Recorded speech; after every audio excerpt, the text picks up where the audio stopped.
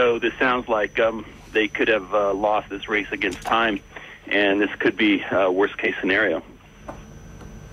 And what do you mean by that? Well, the fuel rods conduct or continue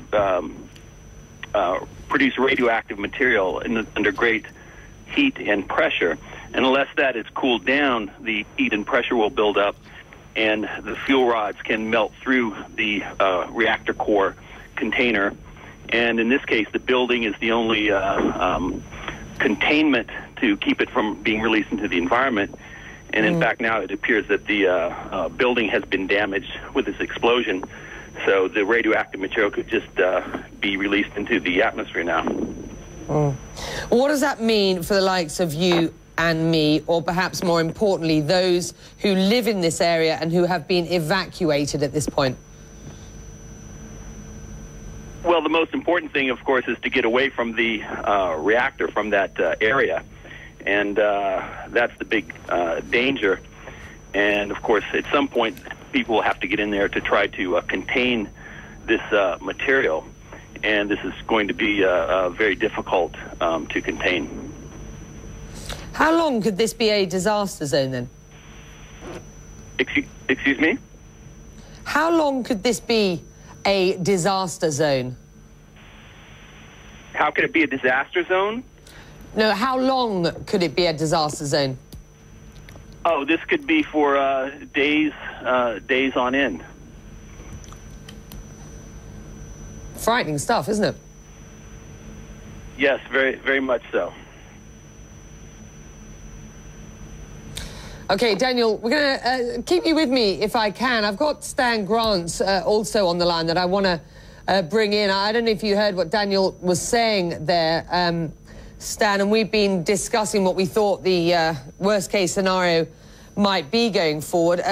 Things aren't looking great at this point, are they? No, they aren't. No, I have heard what Daniel has had to say, and essentially, again, if you look at the chronology of this, that the shutdown of the reactors after the quake, that's triggering a heating problem and not being able to cool the reactors, then the steam being released, the officials here, the nuclear officials, admitting that, yes, there was some radioactive material released with that steam, not enough to cause any harm. Then this cesium being detected also being released, another indicator, according to an official spokesman here, another indicator that the fuel rod could have been damaged, could have been melting down. And as you're hearing there from Daniel saying that, look, this is a race against time that they could be losing. And, of course, the worst-case scenario that this heat and pressure continues, that it melts the fuel rods and the radioactive material then seeps out into the atmosphere. And given we've had this explosion that has blown the roof off one of these reactors, that would then indicate to you just how serious this situation is.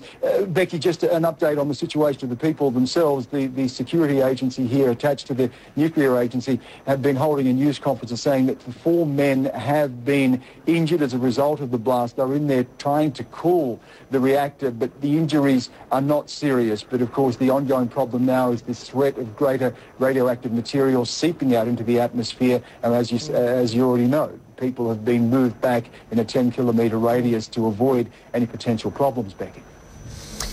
Stan, it's about 6:48 local time with you, 9:48 London time. So we are now more than 24 hours into this story.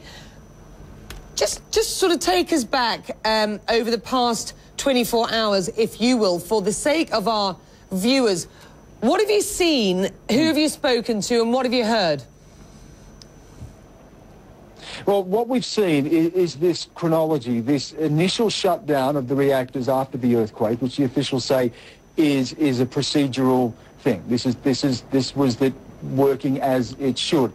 But then there was also this interruption of the power source from outside the reactor as well, which has led to this problem in being able to cool the reactor. And it's really escalated from that. So we have this initial problem, then the heating, reports of 3 times hotter than it should be, this report of radioactive material 8 times higher than normal outside the fence of the reactor. And it has just continued throughout the day. The steam being released, the explosion, the detection of this cesium, again an indication of a fuel rod heating inside the reactor as well. So it has been building, and again we come back to what Daniel says. If this is a race against time, if we've seen 24 hours pass and still unable to actually get in there and cool the reactor, well, as Daniel says, you are getting into a situation of worst case scenario.